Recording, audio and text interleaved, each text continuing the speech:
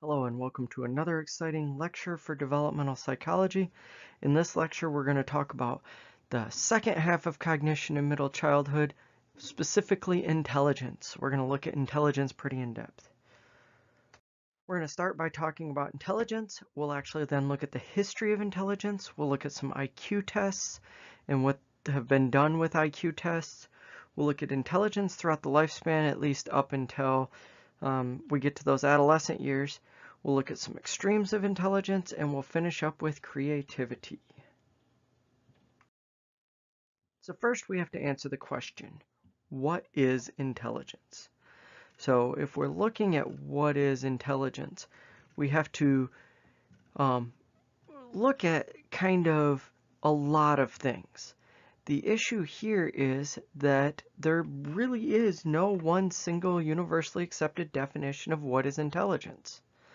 Lots of people say it's different things. It's also why there's such a big, there's such a great amount of conflicting information on intelligence and what is intelligence, and why there's some theories have one domain of intelligence, some have 7, one domain of intelligence that was out there for a little while had over 300 domains of intelligence.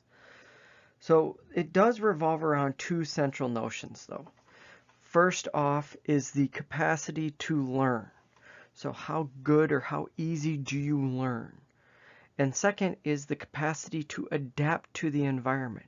So if there is challenging things in the environment, how well do you adapt to that? How well do you basically solve problems? So intelligence is going to be looked at as learning and solving problems. Just like how trait theory basically defined personality, the psychometric approach defines intelligence. They're the main approach that looks at intelligence. So what is psychometric approach? Psychometric approach is interested in measuring or quantifying something. So for intelligence, intelligence is going to be a trait or a set of traits that characterizes some people to a greater extent than others within the domains of that, what we were talking about on the previous slide, learning and problem solving. So it has to be something that we can measure, and it has to be something that we can measure to a greater or lesser extent from one individual to another. So now let's look throughout history. And before I get into this, I do want to say I don't care about the names here. If I put a question from these set of slides in, it's not going to, you're not going to be like, whose theory on intelligence said X? I might say this person, Spearman's theory of G, Spearman's G, looked into what? So I gave you not only the person but their theory, and then asking, okay, what is it? I wouldn't ask you to tie a name to a theory though. That's a bit beyond the scope of this class. So we'll go through and give some names of some things that happened throughout looking at intelligence. First is Galton. So Galton, who's actually a cousin of Darwin, really interesting fact there, he said whatever intelligence is, it must be unitary, one-dimensional, and be able to be measured directly with something like reaction time. So he focused on reaction time in his early tests. And again, this is the late 1800s. We don't have all the things we have today, all the equipment we have today wasn't present, and he actually measured intelligence based on reaction time. Might seem like an arbitrary measure, but we'll actually come back to that later. Next was Spearman. So in the 1920s, Spearman, who now is viewed basically as the founder of intelligence theory, even if there was theorists before that, Spearman is the one who really pushed it forward. And he came up with the idea that, and what's referred to as Spearman's G. Spearman's G refers to the fact that we have basically one intelligence, and that is our general measure of intelligence. If there are differences from one test to another, let's say one test is testing your mathematical ability, another's testing your verbal, you have specific something specific to the test that might cause some variability in your intelligence, but really what it comes down to is this general intelligence we have. So Spearman said intelligence is a single construct or a single concept. Intelligence is one thing. Then later came along Thurston. So in the 1930s, about 10 years later, Thurston said, no, that's not good enough. There's just too much going on here. You can't define intelligence as one thing. So Thurston came up with instead 7 primary groups or intelligences. And these are verbal comprehension, word fluency, number, spatial reasoning, associative memory, which is going to be your rote memory, perceptual speed, again, reaction times back there again, and reasoning. So for a long time, Spearman and Thurston, they were really just, their grad students, groups that supported them were really just at each other. They really didn't like each other for a long time there because it was the really two opposing theories of intelligence. Today, we pretty much follow Spearman's G, with some exceptions, because Thurston's model couldn't predict intelligence better than G. It did start us on the path of multiple intelligences, which we'll talk about in a little bit, but Thurston's 7 are not practiced by or followed by anyone today.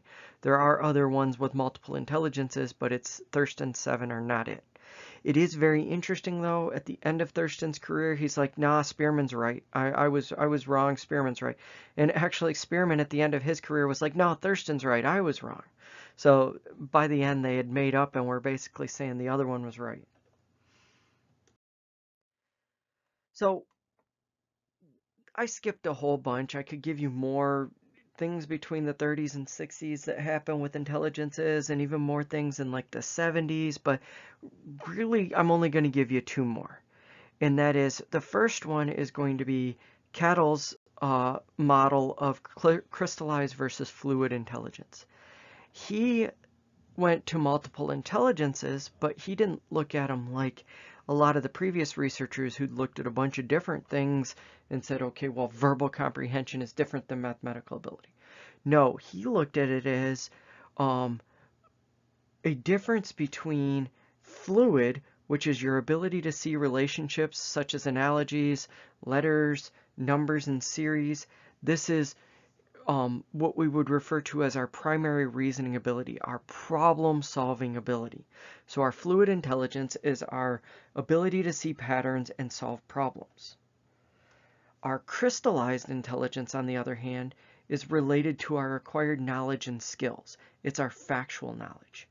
And he basically referred to it as these are separate things. They're interrelated. You can be good in both, but somebody could be really good at acquiring knowledge and skills, just memorization, just memorizing everything, but not necessarily good at solving problems.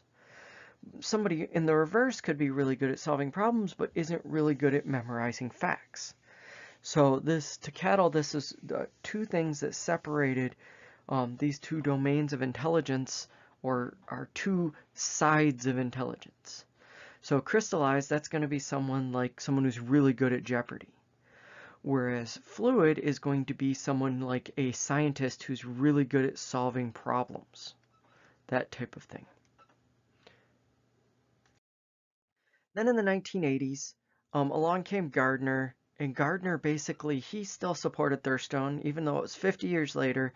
He might have been a grandson of Thurston, a academic grandson, meaning his advisor was a student of Thurston's. But he still supported, but he liked the number 7.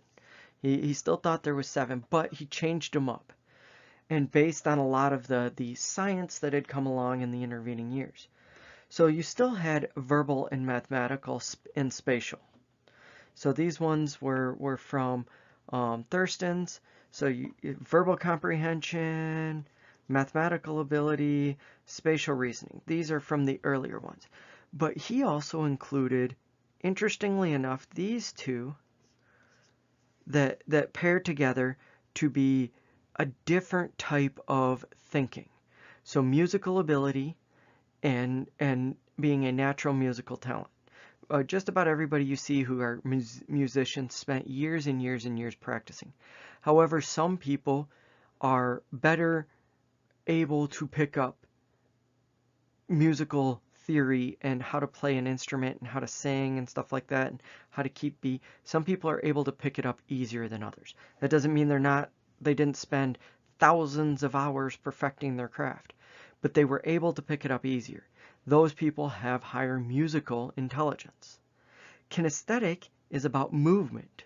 So spatial is about being able to mentally move things. Kinesthetic is being able to move your body. So being able to be aware of what's around your body. So this is going to be athletes. Athletes who may not be high in verbal and mathematical ability, but are high in kinesthetic ability, the ability to move precisely, have a high kinesthetic intelligence. And then we had these two, which is going to be interpersonal and intrapersonal. So interpersonal is your social skills. Gardner looked at your social skills as an intelligence. And intrapersonal, your ability to understand yourself. So he looked at that as another domain. So these are supposed to be 7 separate domains.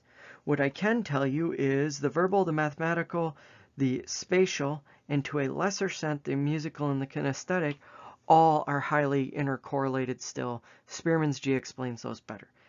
To a lesser extent with kinesthetic and musical. But interpersonal and intrapersonal are not as strongly correlated. They are definitely different than Spearman's G. The question is, are they intelligence? That's what the question now becomes.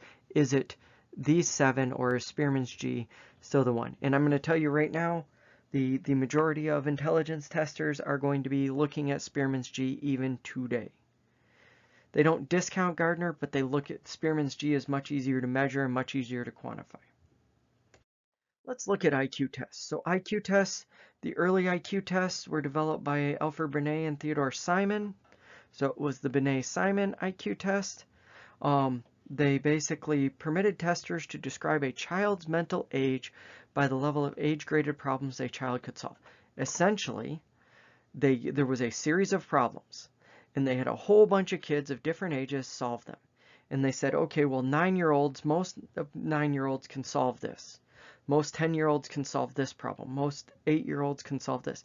So they had different questions, and it was basically based on once you reached a certain age, you should be able to solve that problem. 9-year-olds could solve more than 8-year-olds. 10-year-olds could solve more than 9-year-olds. So they developed it and basically said, if you can solve more puzzles or tests or questions than your age group, then you had above average IQ. If you solved less than your age group, you had below average IQ. So if an 8-year-old could solve 9-year-old problems, then they had a higher IQ.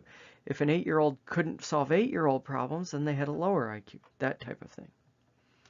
And it was originally developed in France. I recommend you pay attention to what I'm saying right now. Was originally developed in France to identify children that may need additional education. The earliest IQ tests were to identify children in France who were behind, who were lower than their peers in problem-solving ability. So the original intentions of the IQ test were really good. It was to solve those who needed extra help. And it was based on Spearman's G, and it's still based on Spearman's G, even if the test has changed now. The test is now called the Stanford Binet Intelligence Scales. So Simon got dropped from it. Binet got brought to the U.S. To create these intelligence scales, these tests that not just were for children, but could be measured on adults too. Was originally actually used in the U.S. to determine if immigrants would be allowed into the country. However, I asked the big question, what problems can you see this having? So you have to perform a written test as you first came to the country. Well, not only would you be fatigued from travel, but that's even besides the point. Even if you're not fatigued from travel, even if you're rested, you're well fed, all of that, if you're coming to the US for the first time, and we're looking at back in like the 30s and 40s time frame, and you're coming to the US, and you get to New York, and you're given this intelligence test, a written intelligence test, and the instructions are in English, and you can't speak English. Guess what the tester is going to say?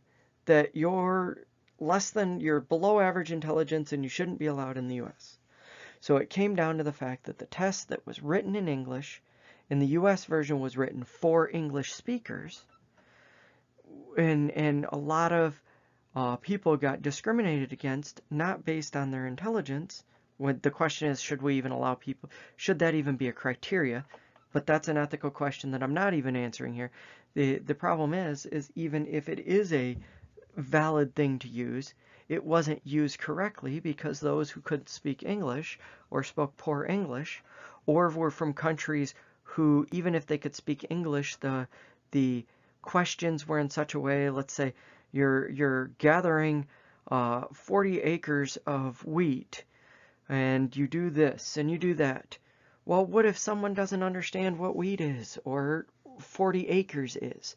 So even if they could speak English, they might have been SOL because of the fact that the questions were written, designed for people from the US. So that brings us to what does the IQ test mean? What did they test? So both the Stanford-Binet and the Wechsler scales form a normal distribution. Most IQ tests that are used today form a normal distribution. What that means is the scales are they're distributed like this, with the mean in the middle, and they're spread around the mean to equally around the mean. It's symmetrical. Each side is equal. They're symmetrical, bell-shaped around the score of 100. So the mean is 100. They have a standard deviation of 15 typically. Some have 16, some have 17, but they have a standard deviation of 15. So you've got 115 and 85. About 2/3, it's actually about 68% of people fall between 85 and 115. Then you go out there, we've now got 130 and 70, and as you can see, there's fewer and fewer. So the higher this bar here is, the more people that fall in that range. So as you can see, as you get out beyond these numbers, fewer and fewer. And actually about 3% have scores at or above 130, and 3% have scores at or below 70, which is the cutoff for the old cutoff for intellectual disability. The new cutoff for intellectual disability isn't a IQ score anymore. They use IQ scores to aid them, but the actual value is not as important as how they do on functioning, like everyday functioning. Above 130 is our classification for giftedness. Mensa usually requires above 130, stuff like that. The last time I was tested, which was about 15 years ago, I was up here at 165, which if you do the math, once you go out, it's about 1 in 10,000.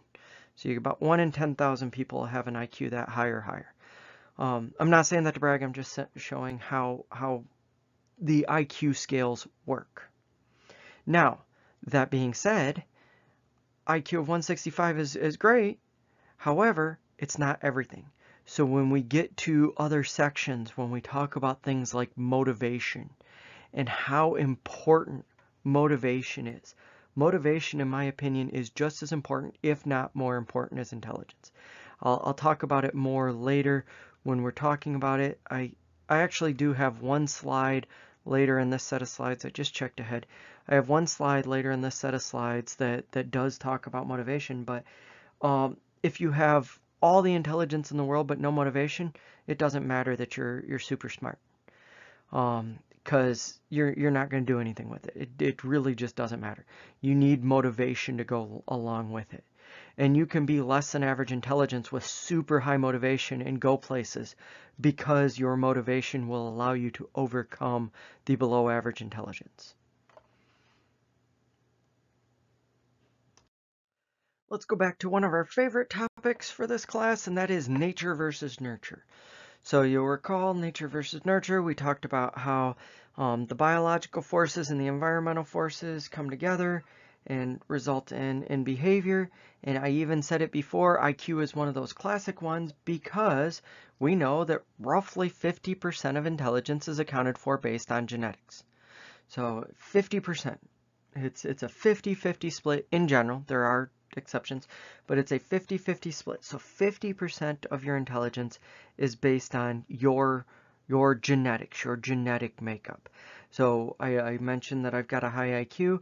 I definitely got that from my mom and my grandma. My grandma always not made fun of, but made a joke about my grandpa being about dumb as a box of rocks. So I definitely didn't get it from him.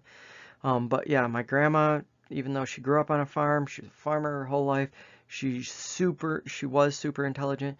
My mom, even though she's never gone to college, she's been skilled trades at GM her entire adult life, but she is also super intelligent. So I definitely got the genetics there, from through that lineage. Then the other 50% is based on the environment, based on nurture. So that's where I had I went to good schools. I was the type of person who liked to read, so I spent a lot of my time in middle school and high school. Fortunately, a fourth grade teacher read a awesome book to us in class, The Chronicles of Narnia, The Lion, the Witch, and the Wardrobe, the first one, and I loved it from that point on, and I started reading, and in fifth grade, I read The Stand, which is a 1,100-page book, actually between fifth and sixth grade, but the point is I started reading young, so that really accounted for the nurture part, the environment part. And I'd never had anybody discourage me from reading, even though I didn't love school. I never had anybody discourage me from reading. I actually had encouragement on reading, so that really helped out. However, even though there's a 50-50, extremely poor environmental conditions can account for more than 50% of variance. If someone comes from an environment that is where lead paint, or they're starved, or not getting proper nutrition, things like that, even with somebody who has genetics for high IQ, is going to end up low IQ because of that environmental effect.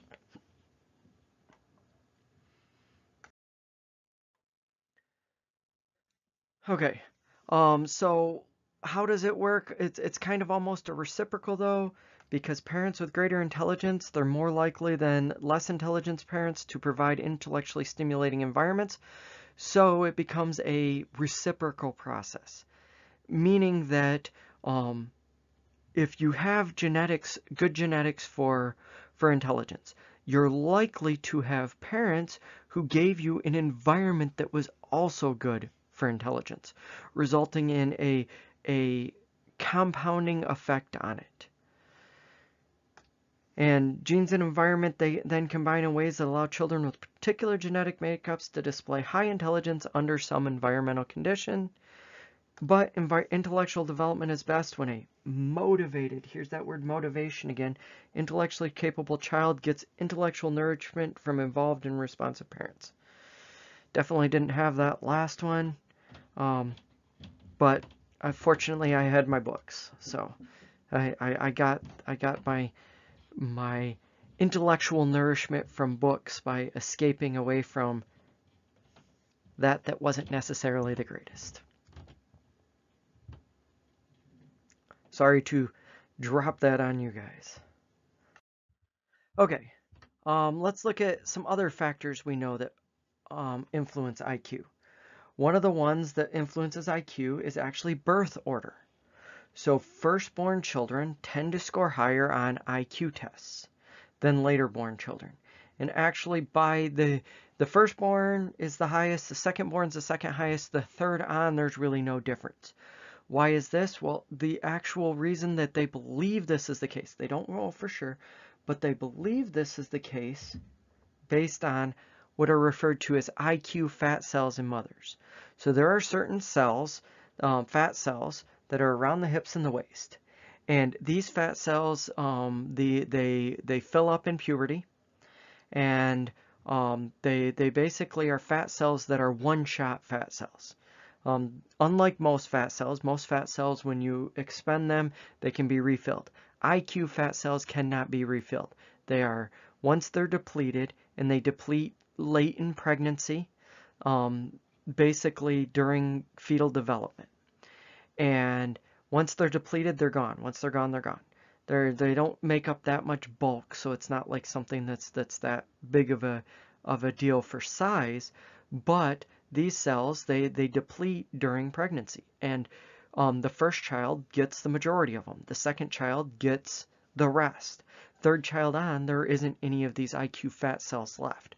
And these are believed to be cells, fat cells, that aid in intellectual fetal development. It doesn't change that much, but it does change it slightly. We're talking on a magnitude when we're looking at IQ of like 3 to 4, 3 to 5 points, when you're sometimes even only 2 to 3 points. So 2 to 3 points between children. So the first child to the third child will only be about 6 IQ points above. And that is not much. You can barely tell that, and you really can't tell that without a test. Since I was talking about nutrition and environment, well, then another factor that influences IQ is going to be poverty. Because poverty includes low level of meeting the child's needs, stuff like inadequate health and dental care and nutrition, living in overcrowded, unsafe neighborhoods, chronic stress, relationship with parents may not be affectionate or supportive, lack of opportunities for cognitive stimulation, not as many toys, things like that. So when we look at it, one thing that does need to be considered is that poverty multiplicatively, there's multiple things from poverty that affects IQ. And that's why those who grow up in poverty average about 10 to 20 points below middle class age peers on IQ tests. This 10 to 20 points isn't due to genetics. This 10 to 20 points is due to those environmental factors. Another big factor, or sometimes big, sometimes not, factor that influences IQ scores is actually race and ethnicity. So one thing we know is that in the US, Asian American and European American children tend to score higher on average by about only 2 points than African American, Native American, and Hispanic American. The question becomes, is this due to genetics or some other factor? And in answer to that, even when you control for environment, even when you control for poverty and other things in the environment, these groups, that specifically African American, Native American, and Hispanic American, still tend to score very slightly below U.S. and Asian Americans, or European Americans and Asian Americans, not U.S. Americans, but Asian Americans and European Americans.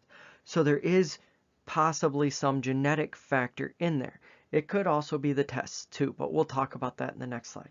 However, there is some evidence to indicate that genetics does play a factor, and that is with Ashkenazi Jews.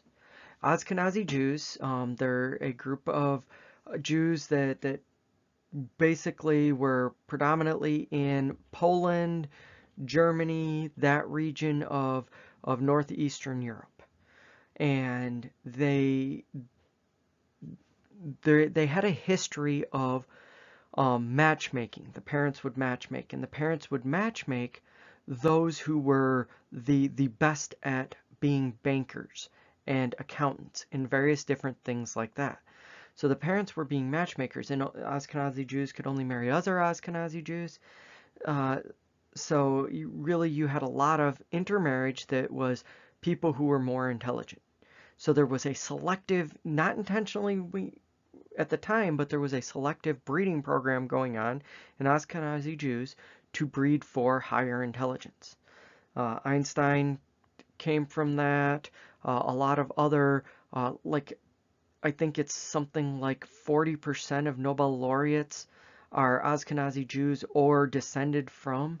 So there's definitely a very distinct or large group of people who are higher than average intelligence that came from this. And actually they score about 15 points higher on average than non-Ashkenazi Jews. Ashkenazi Jews. So it's very much there is a genetic component possible. Is it in the case up in here? We don't know for sure. We know for sure here. We don't know in the others. And as I said, it's only about 2 points on average, and you cannot tell 2 points in IQ on anything other than a definitive IQ test. You just cannot tell on anything other than a straight up IQ test.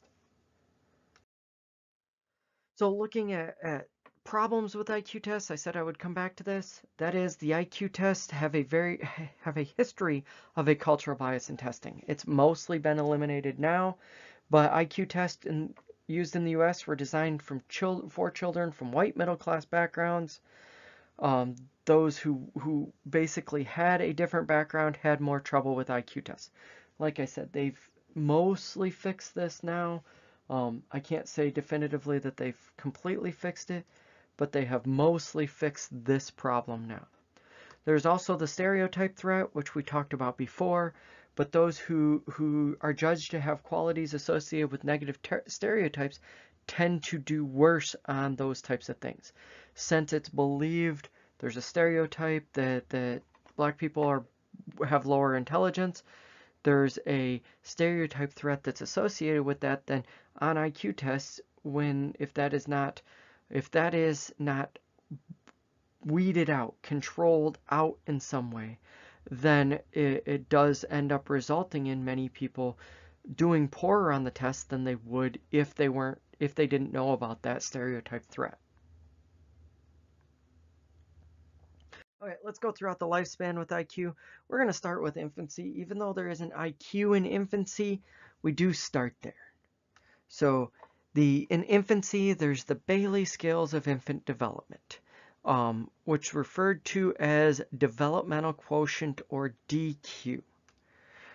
It's used for infants from 1 to 42 months before they can take actual IQ tests from later. And it measures the infant's ability to do things such as grasp a cube, throw a ball. It does measure mental, so measure adaptive behaviors such as reaching for an object when they should. It has a behavioral rating scale such as are they goal-directed, do they have emotional regulation, social responsivity. And again, it's now just like an IQ test though, it's taking how does a normal infant at that age do, and how is this infant doing in comparison to normal infants at that age. And we get that DQ as a comparison, developmental quotient, as a comparison of how that infant compares against others that are the same age.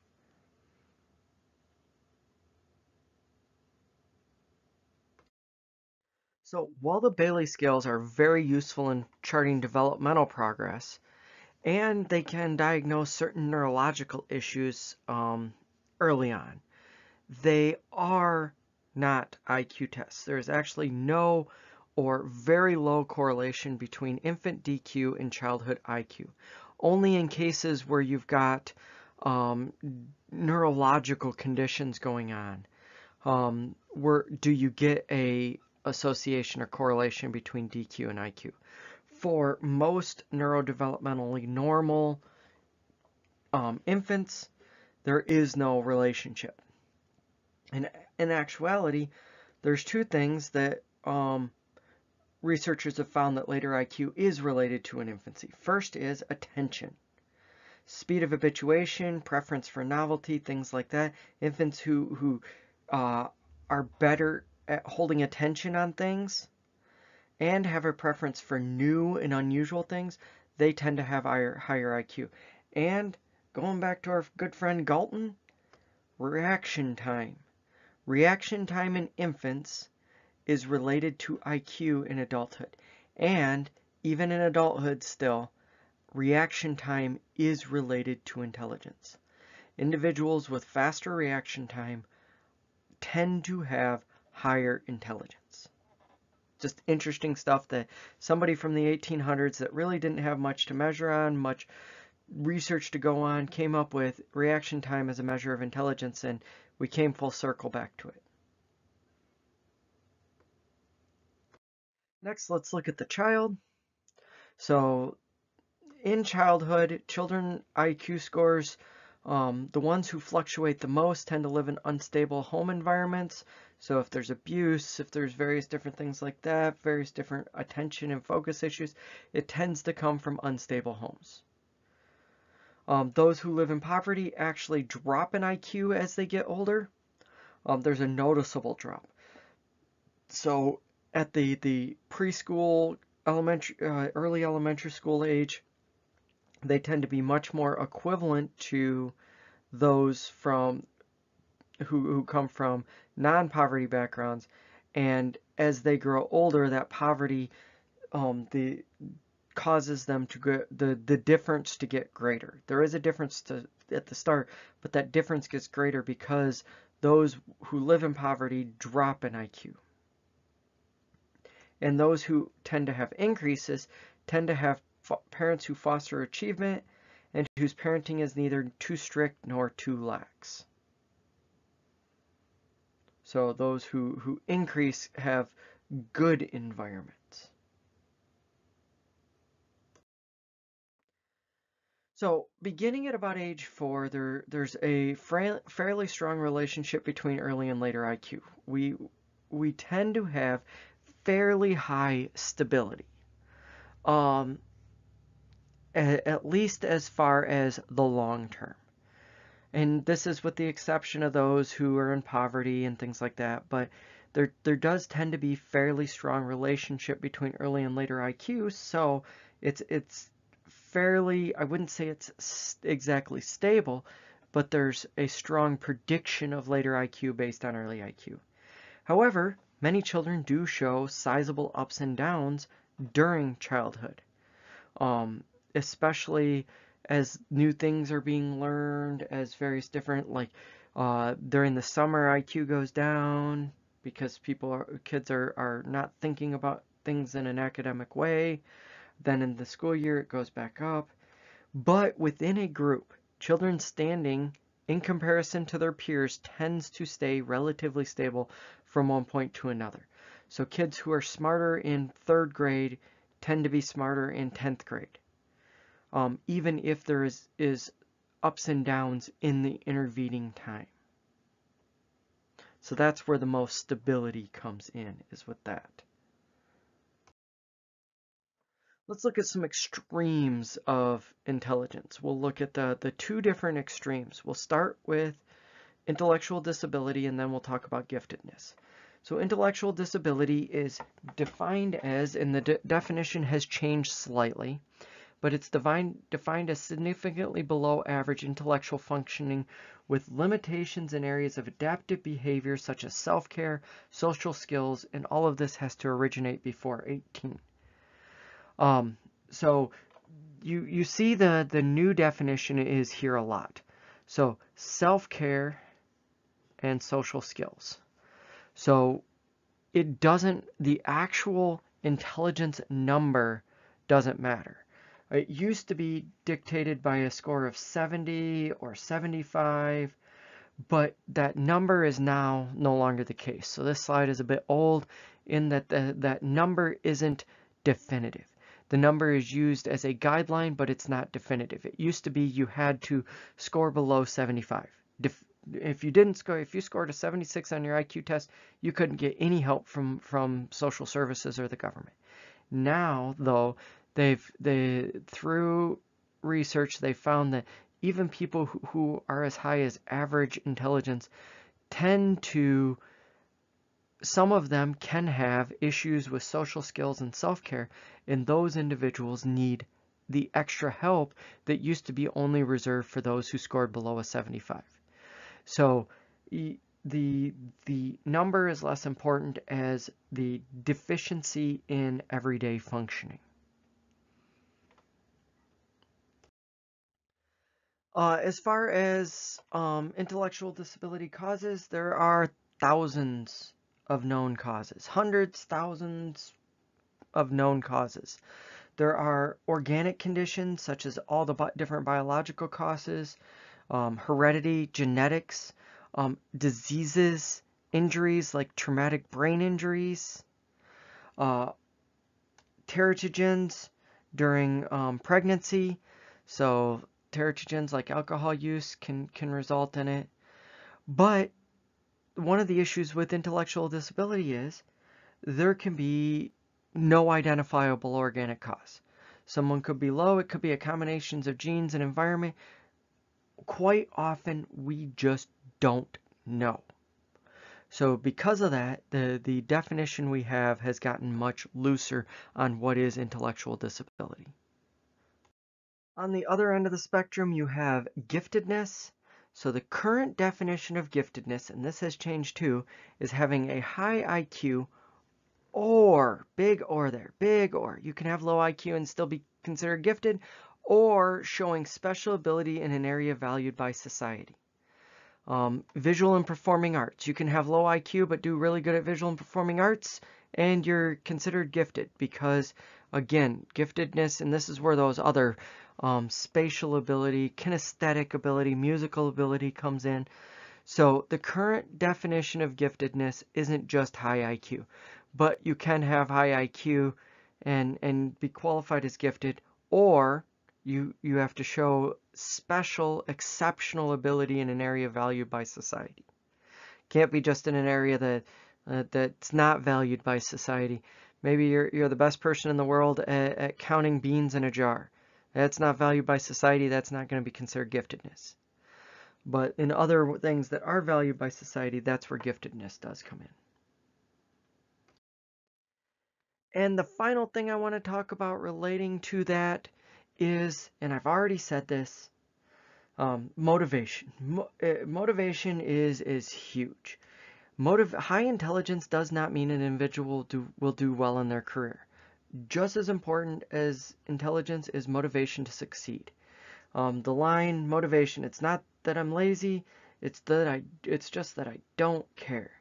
So motivation is just as important, if not more important than intelligence.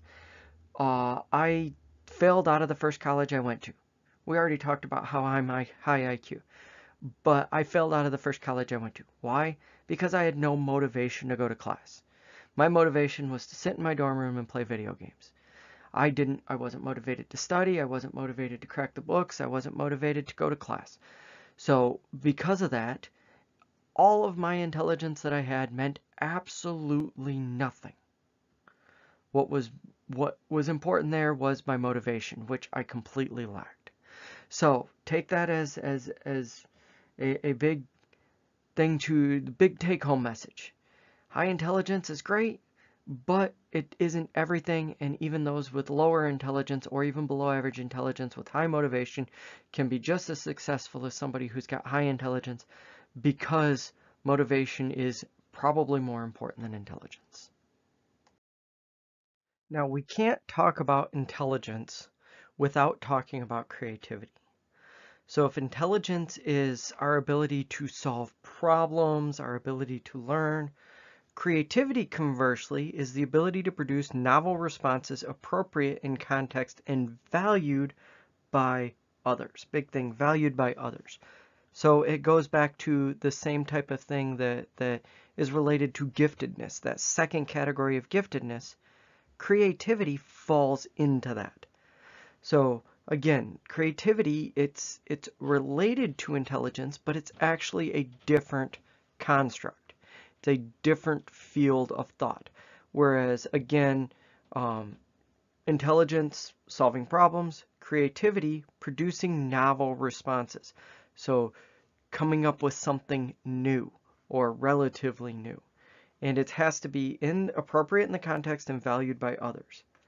IQ scores measure convergent thinking, converging on the best answer. This is something we talked about when we were talking about cognition. So converging on the best answer. So you go from basically premises and you get a specific answer, and converging on specifically the best answer. IQ doesn't care about secondary answers. It only cares about the best answer. Conversely, creativity involves divergent thinking. So starting at big and coming up with new ideas that are from that. So divergent thinking, or generating a variety of ideas or solutions. Divergent thinking is more prevalent when there's no single correct answer. We look at things like architecture. Architecture involves both convergent and divergent thinking. The structure needs to be sound. However, architecture also involves creativity. It involves, because there's no one way to design the appearance of a building. So creativity comes involved there in generating variety of ideas, variety of solutions to the problem, as well as, again, novel responses. And it has to be valued by others. So for creativity, I'm going to now go throughout the lifespan. For most of the other things, I've stopped in childhood, or I've just talked about the category we're talking about, and I understand that this is a middle childhood chapter. But for this one, I'm actually going to go throughout the entire lifespan, because there's going to be one slide for the childhood, one slide for adolescence, and one slide for adulthood. It wouldn't make sense to just plop these individual slides in the middle of other lectures. So we're going to look at it throughout the lifespan. Starting with the child. So the child, preschoolers have very high levels of divergent thought and creativity. So preschoolers, very creative. However, creativity declines after entry into kindergarten and first grade. Why might this be the case? Well, creativity declines because school promotes analytic and convergent thinking. School teaches us how to be convergent thinkers. It teaches us that there's one right answer and to get to that right answer. Now, there are some schools out there, Montessori schools and other types of schools, that value creativity more, and in those schools you don't see as much of a decline. However, even in schools that value creativity, you still see a decline in creativity as the child gets older, up until about 4th grade. So it's referred to as the 4th grade slump. This is the period of time where cognitive development is at the point where creativity is the least valued. This is at the point where the elementary schooler, the 9-year-old, right around that time, 8 to 10-year-old, is really focused mentally on getting the right answers, on convergent thinking rather than divergent thinking. And then it starts to raise a little bit, and after about the age of 12, into middle school, into high school, divergent thinking then rises again, because now creativity, individuality, uniqueness, things like that become valued again. So this divergent thought and creativity increases again at the beginning of adolescence. Then let's look at adolescence. So adolescents, they regain the creativeness they had as preschoolers. It's in adolescence, you go through adolescence, creativity becomes highly valued. They can produce highly creative work. Adolescents have increased creative feelings, and you get things like curiosity, imagination, willingness to take calculated risks. All of these are increases in creative thinking, creative feeling, divergent thought that comes in adolescence. Then finally, we have adulthood. So in adulthood, This creative production, it increases steeply from the 20s to the late 30s. And really, people are at their most creative, tend to be at their most creative in their 20s and 30s. So we look at most artists, not guaranteed, but most artists produce their most creative things, their most respected things in their younger years. That being said, creative production does gradually decline later on. In the humanities, productivity, which is related to creativity, it's related to both convergent and divergent thinking because scholars need to come up with new things. That's what's related to academia. You've got to keep coming up with new things. So productivity in scholars in the humanities peaks around the 60s and actually continues into old age. However, outside the humanities, scientists tend to peak in their 40s and decline in their 70s. So peak in their 40s, have a little bit of decline in their 50s and 60s, and then start to steeply decline in the 70s. In other domains like the arts, they tend to peak in their 30s and 40s and decline steeply afterwards. However, like I said, some people do their best artwork in their 70s, late in life. Some actors do their best work as they get older, but some do their best when they're younger. Or most do their best when they're younger, with the few exceptions of those actors that make it huge. So that's just something to be aware of, that it declines at different rates for different fields. And that is one of the things when we get to adulthood that we will look at. Okay, so we looked at intelligence, we looked at a history of intelligence, we looked at IQ tests, we looked at issues with IQ tests, we looked at the extremes of intelligence in both directions, then we talked about how motivation is just as important, if not more important, and finished up with creativity and how creativity is in some ways a complement to intelligence. It is not dependent upon intelligence, and looked at that throughout the lifespan. Thanks. Come on back.